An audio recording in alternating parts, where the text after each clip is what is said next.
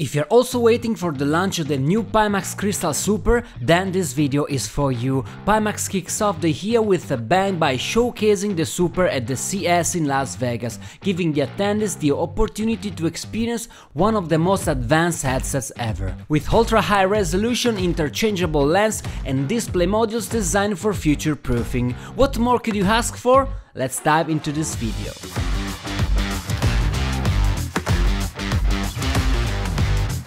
For reasons perhaps naively incomprehensible to me, the CES, the most renowned consumer electronics fair, takes place in one of the most expensive locations on the planet.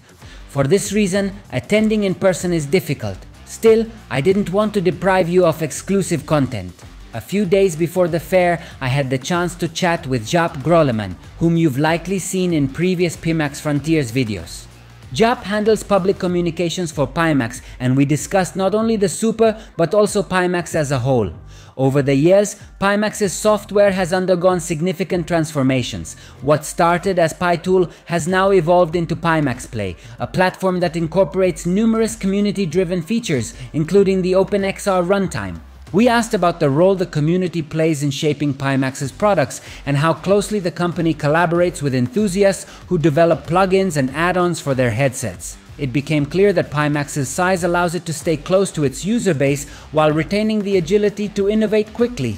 Team members like Carol and Calvin are active daily on platforms such as Discord, interacting with users and collecting valuable feedback.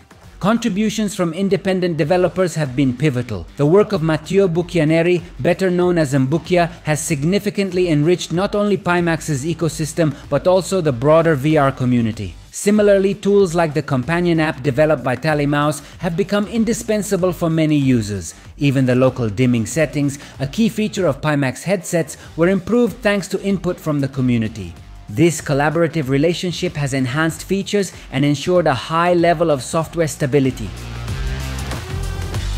We also wanted to delve into the technical aspects. Each Pimax Crystal Super operates at an astounding 3840 by 3840 resolution per eye at 90 Hz, placing immense technical demands.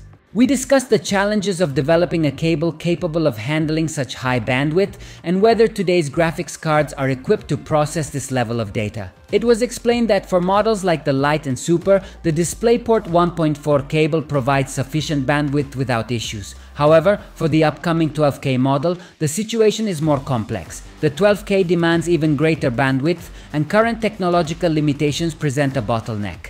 While future GPUs may support DisplayPort 2.1, the necessary bridge IC for DP to MIP conversion doesn't yet exist. This challenge is not unique to Pimax, but reflects a broader issue in the VR industry.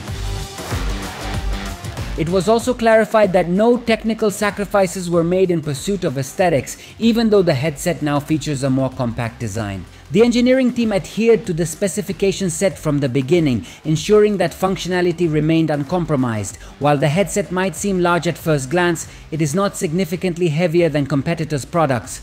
The focus was on achieving comfort and optimal weight distribution, considered far more important than merely reducing size. When discussing the origins of the Pimax Crystal Super, we learned that there wasn't a single defining moment for its concept. Instead, the Crystal Super represents a natural evolution of Pimax's technology. Building on the 8KX, which prioritized high resolution and a wide field of view, the Crystal was developed to overcome certain limitations. From there, the Crystal Super and Dream Air were created as specialized iterations catering to different user needs.